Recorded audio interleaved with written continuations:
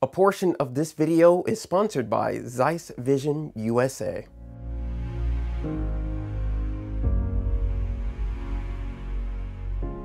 Welcome to Professor Hines' Choice. I'm ZEISS Ambassador Kenneth Hines Jr. Today, we're taking a look into post-processing this street image from Istanbul, Turkey. So stay tuned.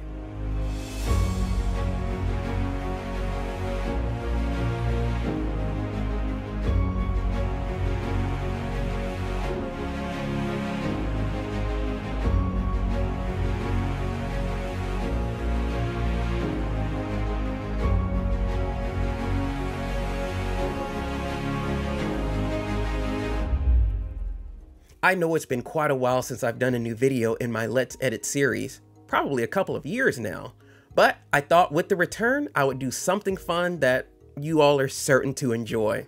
I'm going to take you through Adobe Lightroom Classic and my post-processing workflow, but first, here's a message from our sponsor, ZEISS Vision.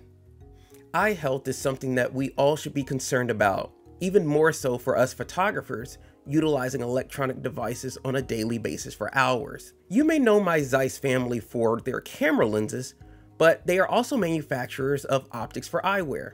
ZEISS offers a variety of optical solutions, such as ZEISS's digital smart life lenses with Photo Fusion X that I'm wearing right now, featuring their brand new DuraVision Gold UV lens coating. Find out how ZEISS can help you by visiting zeiss.com/find an eye doctor. And remember to go for your annual eye exam. Now, this photo from Istanbul is one that many people on Instagram thoroughly enjoyed, and many people asked, how did you edit that? So I thought, let's edit that together, and so that way you can see how my thought process was and how I came up with that particular edit. As always, if you're interested in any of my edits, you can purchase my presets in my store at professorhines.com/presets. So let's get started with this photo. Now, let's look at this image and look at what dominates, what stands out to you. Two colors definitely stands out. That's this yellow that we have in the lights under the canopy, and then we have blue that's for our buildings and the sky. A lot of times people who are starting out with post-processing, they always ask, where do you start when it comes to editing? I just don't know. Just look at where your attention goes in your own pictures. So in this case, it's actually really easy. The colors that dominates the photo are yellow and blue. So keep that in your mind. Do you want to keep those colors in your image, or do you want to actually take those away? For our temperature here, we're going to make some white balance adjustments, and I want to go to a more cooler tone. And then for our tint, I want to take away all of that purple that we have and just put it down to 0. Now I'm going to do a highlight adjustment because I don't want this section to overpower everything else. So let's decrease our highlights, and we're going to come down quite a bit, and we're going to open up our shadows. And then I want to increase my white level. Because I brought my highlights down, my whites increase. And then for my blacks, because my shadows were opened up, we're going to bring the black level down. So why do I do that? The reason for that is as I bring the highlights down, I want to bring the light back into that area because I'm recovering detail so that way things stand out, but then I want to bring that brightness back. And then same for my shadows. As I'm opening that up, I'm losing the contrast, but then that's why I'll come down with my black level so I get that contrast back. Now, because this is a street photo, we don't mind it being a little gritty. So let's add in some texture and a little bit of clarity. All right, boom, there we go. Now this section, tone curve, you may see it as curves if you're utilizing Lightroom or Lightroom Mobile, but it's the same function, curves, tone curves, same thing. I'm actually going to select this option here, and this is my point curve. Now something that you will only find in Classic as opposed to Lightroom or Lightroom Mobile is this point curve selection here.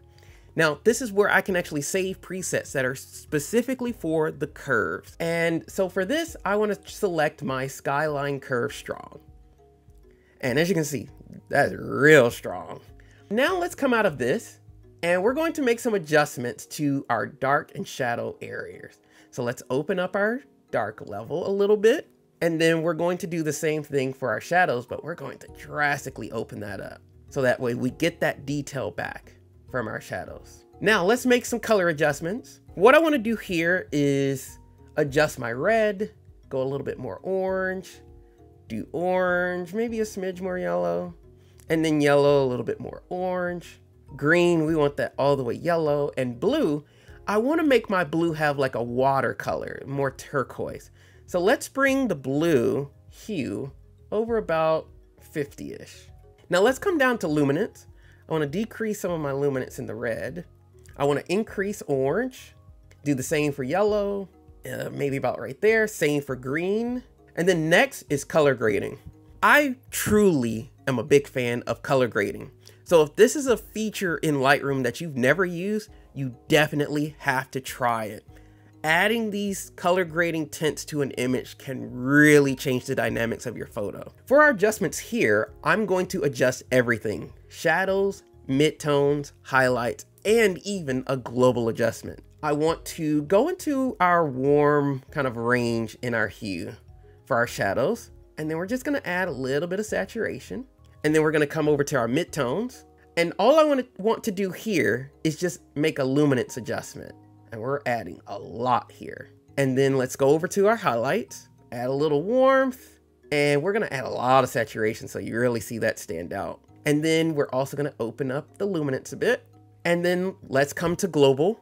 This time we're going to put our hue where it's more in the blue area, and then increase our saturation like so. And then let's bring down the luminance for our global adjustment. Now let's come back to this view because I want to make a minor adjustment to my balancing, and we'll bring that to about 30. Oh, that's good.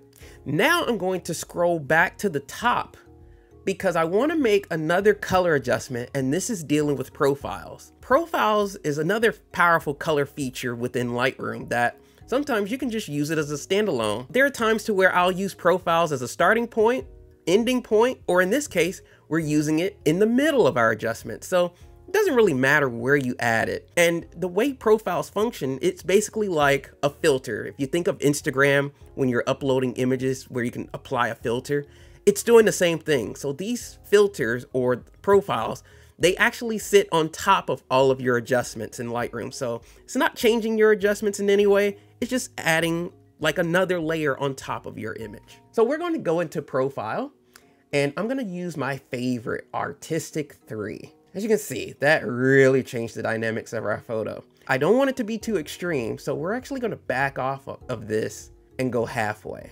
So now that we've done that, now we want our focus to be the train and the platform. Yes, everything else in the image is nice, but we want to make sure that our subject stands out and we have a nice fall off with the light as you get towards the outer part of the image. So let's come down to our vignetting, and that's here in our effects panel. And so we're just going to start that about 30-ish. Now, as you can see, that really darkened this photo, but we don't want it to be that dark. Also don't want the light to be so harsh from the middle of the image to the outer edge. So we want that to be a little bit smoother and a little bit wider. So let's do a feather adjustment. So let's take it from 50 and bring this to 100. It kind of got a lot smoother with our lighting. From there, we're gonna keep our midpoint where it is. So once we've done that, we're gonna do one final thing, and that's a few selective adjustments by utilizing masking. So let's select our mask, and I wanna do an adjustment with the sky. And what I wanna do here is open up the white level because this is a little dark and we want it to stand out a little bit more. So that looks pretty good. And then we're gonna do one more adjustment, a radial gradient for our buildings. And so yes, I could do an object select, but I like using the radial gradient, honestly.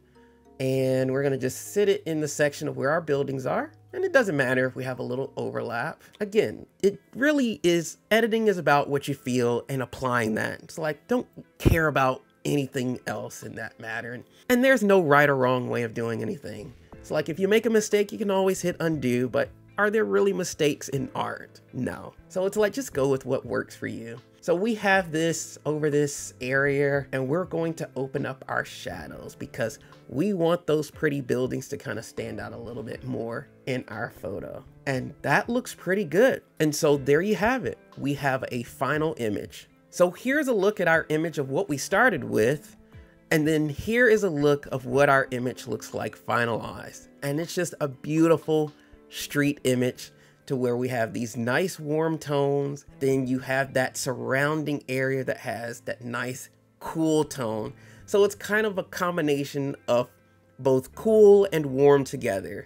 And I just think that for this particular photo, by focusing on those two colors, our yellow and our blue, we just amplified this photo for a very beautiful and pleasing look. I hope this video was very helpful for you. If there were tools that I utilized that you've never used for your own images, be sure to try them and see how they work for your own images. As always, you can find more of my content here on my YouTube channel, or you can find more on my website at professorhines.com. So until next time, I will see you all in the next video.